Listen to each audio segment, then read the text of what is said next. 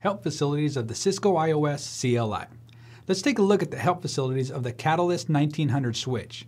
You need help, believe me, because of the sheer number of features and commands used to configure them. First, there's context-sensitive help. This command, or this feature, provides a list of commands and arguments associated with a specific command. This feature will help you configure a technology by giving you syntax of the next command when you press a question mark. There are console error messages. These are messages the switch gives you to help you identify problems with the CLI command you entered. For example, if you did not enter the proper syntax, the console error message will tell you about it and give you a pointer on where you went wrong. There's the command history buffer. This command allows you to view any of the previous commands you entered to a maximum limit. For example, if you have a long show command that scrolls off the screen, you don't want to type it all over again, do you? No, so you access the history buffer using the up arrow and press enter to repeat the command again. Well, thanks so much, Ed Yanez. It really is amazing how much assistance we get from the command line operating system. I mean, it literally telling us, oh no, sorry, Anthony, you typed in that command wrong, and it's right here in the command where you went wrong.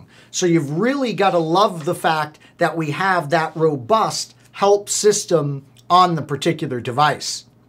Well, right now, I want to go ahead and take a slide that you're really going to appreciate that's in our course. And what it is it is a review of a whole bunch of the commands that we saw in ICND1. So let's go ahead and jump right in and take a look at this very important slide. I love this. So notice, what does the command accomplish? That's our challenge here. And what configuration mode are we in when we issue the command? Pretty darn cool. Banner MOTD. Banner MOTD. That's the banner message of the day command. And we are in privileged mode or global configuration mode. Wow, I totally forget. Let's go ahead and let's jump up to a device and check that out. What mode are we in when we utilize the banner message of the day command? Let's take a look. And I noticed that I'm a little, let me bump it up just a little bit so you can see my command prompt there. Perfect. All right, so let's see if the command exists here. Nope. So it is global configuration mode. Yep, that would have been my guess. So we're in global configuration mode when we issue the banner message of the day command. And sure enough, that command is to set up some information for your users about, about what's going on with the particular device. You could literally give them a message like, hey, there's a problem with server 1 today out there on the network. Erase startup-configuration. Wow, this is how you erase the configuration that's stored in your device. And erasing the configuration that's stored in your device would allow you to reload your device and have nothing for the config, just the default configuration. So erase startup configuration is very powerful. Line console 0. We remember this is how we get into the console port to configure it. The console port is where we plug in that rollover cable, and we plug in the rollover cable so that that particular device can be managed from us locally. Show CDP neighbors. The show CDP neighbors command is for us to view what devices are connected to us. By the way, we'd be in privileged mode when we use show CDP neighbors, and this is such a valuable command to see who we are connected to. Shutdown, no shutdown. We go in under the interface and either shut it down and see an administratively down status, or we bring it up with the no shutdown command. Simple stuff, but a great review, isn't it? Configure terminal. Yeah, we know that this is the command that we're going to utilize to go into that global configuration mode where we make changes that are going to affect the device globally. A great example of something that would affect the device globally would be the naming of the device with the host name command. What other commands should we review? Well, how about the hostname command? We just mentioned it. We're in global configuration mode. This is how we name our device. Line VTY 0 to 4, that's where we're going to go in and configure the telnet or SSH, the secure shell access to the device. Show interface, a great verification command to get interface parameters. Switch port mode access, where we go in and take a switch port and make it part of the access infrastructure for clients. Copy running config to startup config. By far, this is the most important command that we've seen so far. When you work hard on configuring your device and getting it just perfect for production, you want to save that configuration so that when you reboot the device, the configuration is still there. This is, of course, how we do it. Copy, run, star allows us to make sure that we tuck away the configuration that's RAM into the non-volatile RAM. How do we configure an interface? Well, we go in and we type interface, and then we indicate the interface that we want to manipulate. The login command. We use this to tell the device, use the locally configured password and let people in if they know that password. Then we've got the show port security command to verify our switch's port security settings. Switch port security to actually set port security. Enable to go from privileged mode to non-privileged mode. IP address and mask to set an IP address. Some of these are really easy, so I'm just flying through them. The password command to set a password under an interface like a telnet interface. Show running config to view the config that's in RAM. Switch port security MAC address to statically assign a MAC address to a particular switch port. Enable secret, the encrypted password that protects privileged mode. IP default gateway, when we want to set a default gateway on a switch so that it can communicate beyond its local segment. Reload, to literally restart a Cisco device. Show startup configuration, to view the config that is initially in the NVRAM. And switch port security max to set the maximum number of MAC addresses that can be learned on a particular port.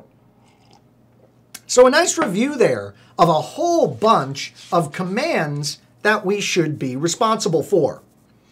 Let's do this. We're going to be working a lot with our switches initially here in ICND2, so let's do a little bit of further review.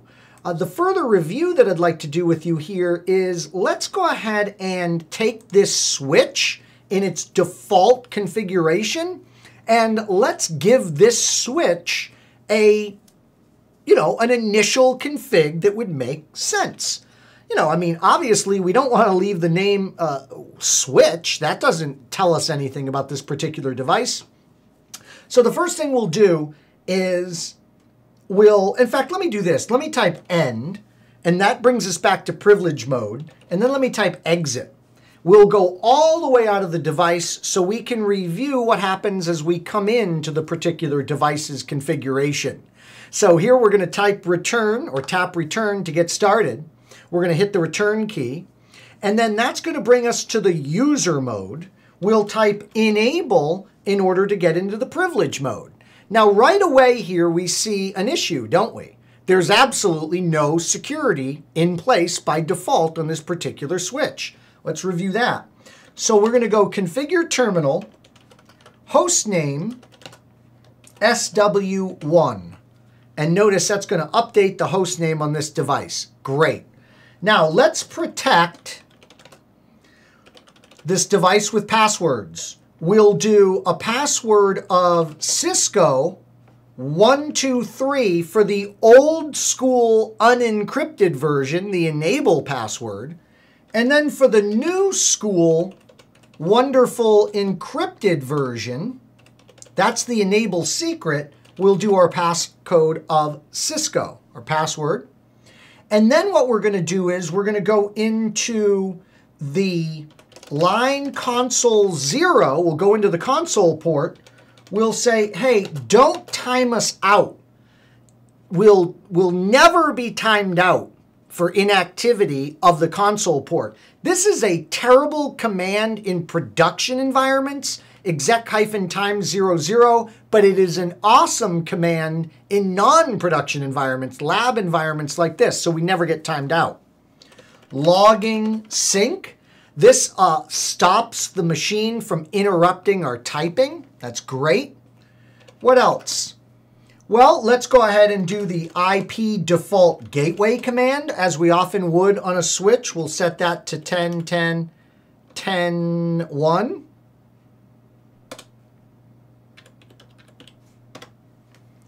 Awesome.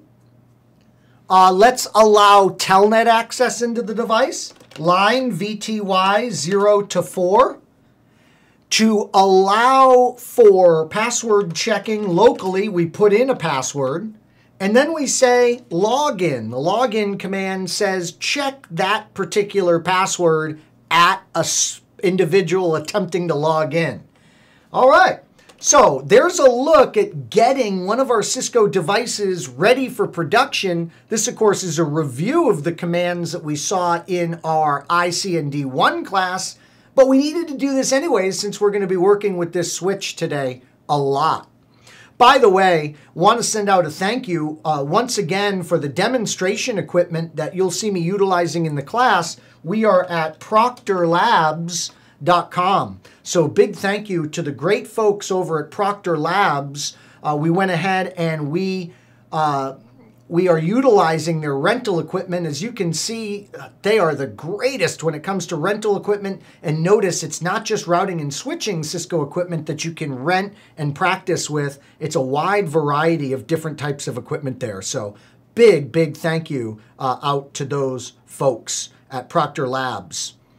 All right, so we've gotten this configuration done. Hard work there. We do a copy, run.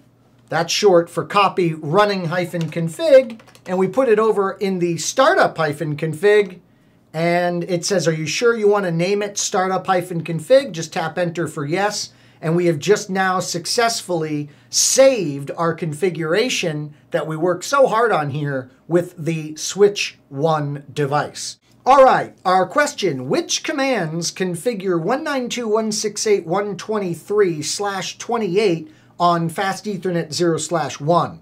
So we've got to choose two here. A, is it interface FA0/1 or is it B, interface config FA0/1?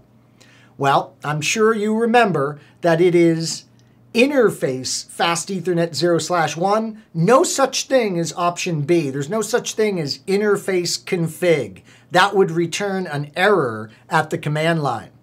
Now, what about assigning the IP address? Is it IP address 192.168.23/28? Can we just go ahead and do that? It would be nice, but we can't. Option C is incorrect. We can't just do it that way. We have to list out the IP in the mask. Now you notice what Cisco has done to us here. I did it to you, but let's pretend it's Cisco in the exam environment. Now what's happened is they give us a little kind of subnetting question here, don't they?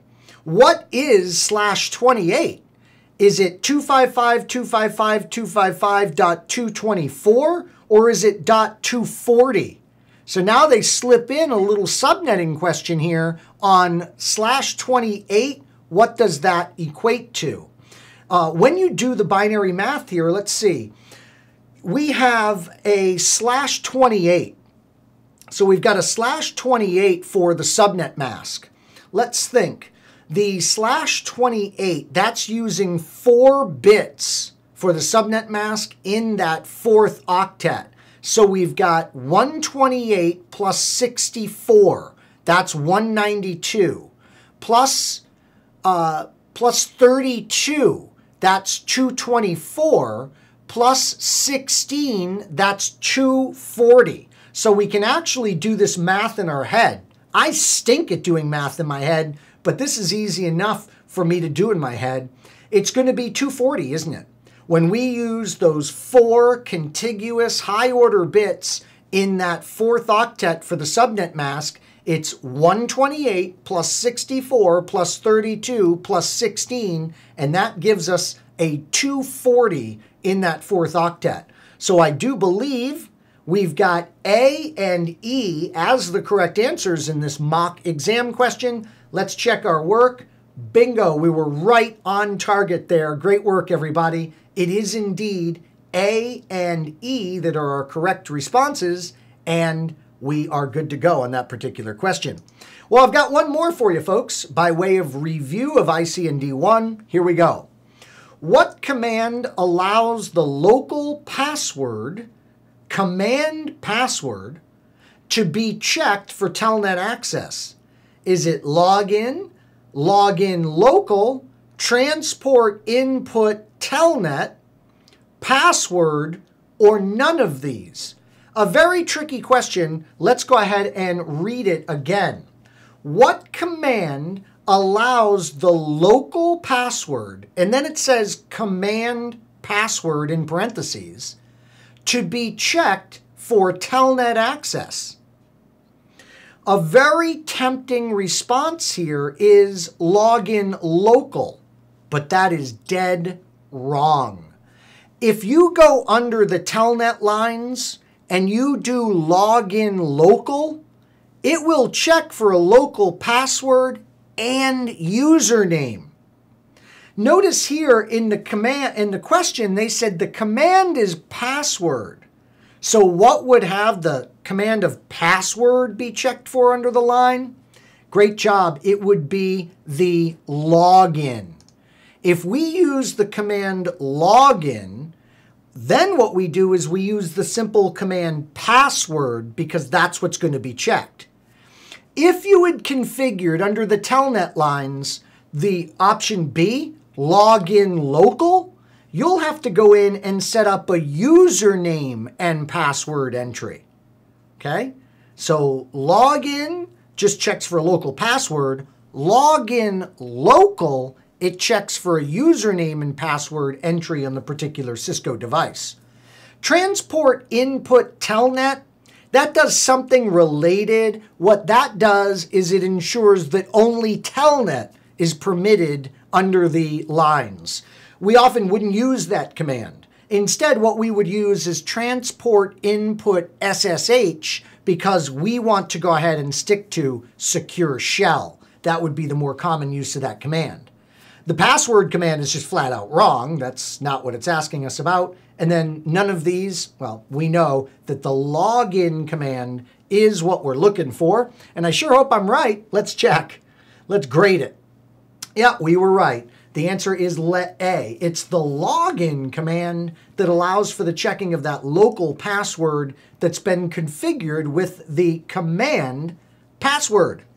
So everybody in our studio audience, I can see, did great on those particular challenges. I saw lots of correct answers typed in. Great, great work.